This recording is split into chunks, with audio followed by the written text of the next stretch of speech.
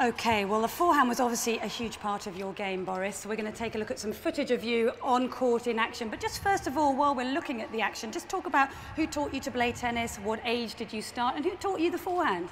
I was playing my first tennis game when I was 3 years old, and the reason was that my parents, especially my father, was a keen tennis player, and our local tennis club was around the corner.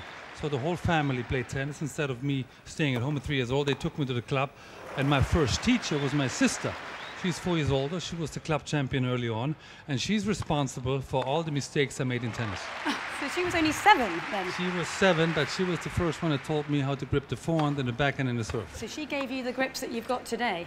Exactly. Absolutely. Well, there's some wonderful shots of you on, was that court 1, the old court 1 That was the old court 1 where they tore it down, I believe. They don't have it anymore. No, it's not there anymore. Yeah. But in terms of other sports, were you only doing tennis at that age, or did you do other sports as well? No, I did a lot of other sports. I think that's important for kids and youngsters especially. Otherwise, you get physically trained one-sided. I did a lot of football, a lot of basketball, skiing and swimming. So my whole body was trained in a quite good way. Okay, and your parents were pretty athletic as well? Yeah. My father was a German champion in swimming, and my sister is a great skier and a good tennis player.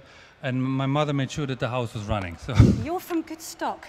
I'm from a pretty good stock. Yeah, you are. Yeah. Okay, well, I think we're going to get you to do some forehand. So Matt's going to feed you some balls. So why don't you talk us through the technique on the forehand in terms of the swing, the positioning of your feet, the contact point. Just give us some ideas on the forehand. But before I hit one, now you have, when you see the top 100 players of the world, there are 100 different forehands. Some swing high, some swing low, some have an open grip, some have a closed grip. But everyone hits the ball early. So I personally, as a coach, don't care what you do behind there. I care when you hit the ball and whether you follow it through. So I'll give you an example. My backswing is pretty low, but I hit it early. So you want to set up with your legs and go through the ball and hit it early. Now, if I want to hit more topspin, I hit a bit higher. But again, I hit the ball early. It doesn't mean that I have to hit it behind. If I go more topspin. If I do a forehand slice that's not played anymore, I just go like this. But again, you see the ball is hit early in front of your body.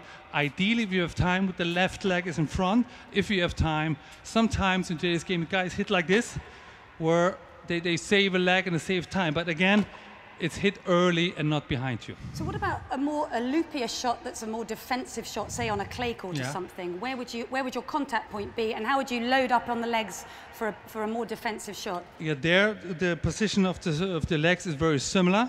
Why don't you hit me a ball?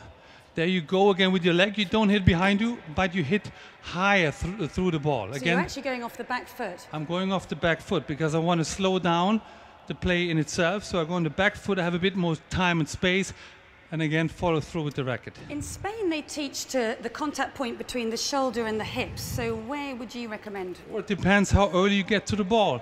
The higher you'll be able to hit it, the more power you can accelerate. If you're caught late, you have to hit it low, but then you have to hit the ball up.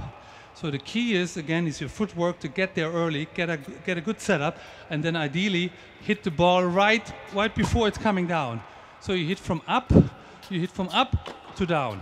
And let's just get some ideas, because yours is quite a looped forehand take back, isn't it? But as you say, everybody hits the ball differently. So everybody where did you get your loop from? From your sister? My sister, but no, I had a great coach when I was 10, 12 years old, and he was from Croatia. His name was also Boris, actually, and he taught the forehand not only to me but also to Steffi Graf, so he must have been doing something right. There we go. Again, his focus was acceleration through the follow-up, through the follow-through. He didn't care so much where the racket was, whether it was up or low, but once you follow through that you hit it here, so and then meet the ball out in front. Meet the ball out in front and then accelerate with your wrist. I think the best forehands today are the ones that use their wrist the most. On clay, for example, it's Nadal. With this grip, he has to use the wrist more than anybody because he's just so under the ball.